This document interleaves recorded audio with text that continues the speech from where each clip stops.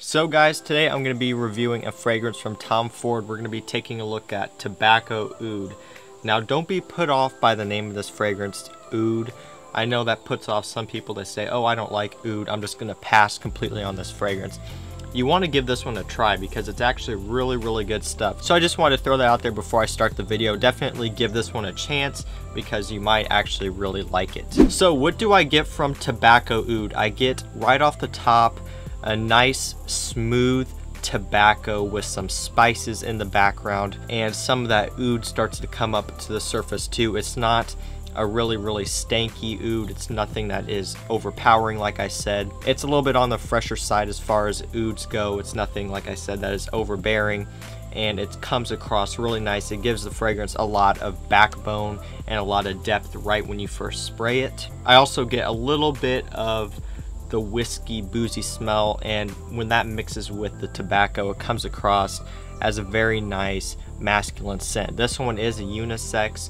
Personally, I think it leans masculine, but I'm sure it could also smell great on a woman. I haven't smelled it on any women before, but this one to me definitely leans towards the masculine side as far as the Tom Ford private blends go. So in the dry down, I get a lot of that tobacco and oud, as the name implies. I get this nice balsamic, heavy, sweet dry down with a little bit of incense, with a little bit of patchouli as well. And this fragrance just has a lot of depth, and it keeps that depth throughout the whole life of the fragrance, from when you first spray it to when it dries down. And the dry down is definitely my favorite part. It just smells so alluring, so inviting, so sexy, and it's really nice. Like I said, that oud is still prominent, but it's really just adding to the composition, giving it some depth. It's not overpowering it in any way. So like I said, if you are someone that generally dislikes oud, still I think you should grab a sample of this one and try it out, because it is very good stuff. And it's one of the fragrances that I would go to say is addicting.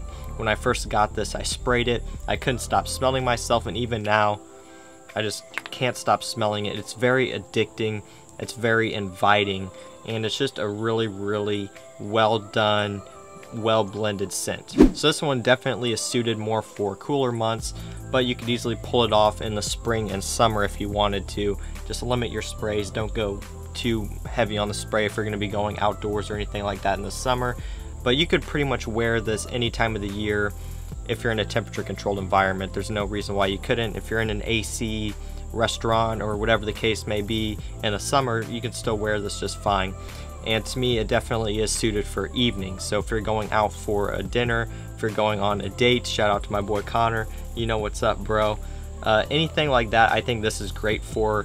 Again, more leaning towards fall and winter as far as the scent profile, but honestly, you could wear it pretty much any time of the year. It really doesn't matter. So like I said, guys, more for evenings, more for occasions where you may be a little bit more dressed up, you may be out to eat, and situations like that. Really isn't much of a casual smelling fragrance. As far as performance goes on this one, it performs really well. It projects really well off my skin, and also it lingers around on my skin for quite some time.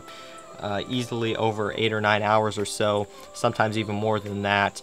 And that's the type of performance you want in a scent like this for the winter, for the fall when it's colder, so it'll hold up and the temperatures better, but also because it is, again, a tobacco and oud dominated scent with some incense, with some heavier notes. And a fragrance like this is going to hold up a lot more than a citrus-based fragrance. Fragrance is mainly composed of middle notes and base notes, so it's going to hold up a lot longer than a fragrance consisting mainly of top notes. So performance is definitely very good, and it's about what I'm looking for in this type of scent. So guys, overall, what do I think of it? I really enjoyed it a lot. I'm going to be wearing it a ton here in a few months when it cools off a little bit. I can wear it outdoors in situations like that. And it's going to be up there pretty high in my fall and winter rotation. I like to get a couple other Tom Fords for this winter. Tuscan Leather is a really good one I just have a sample of. Tobacco Vanille is another really good one.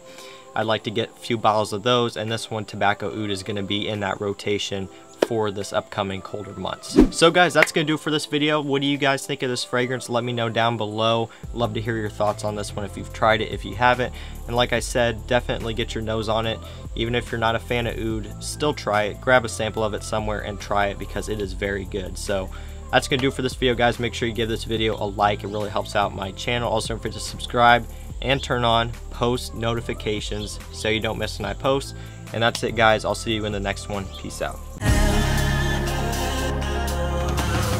Give me a chance to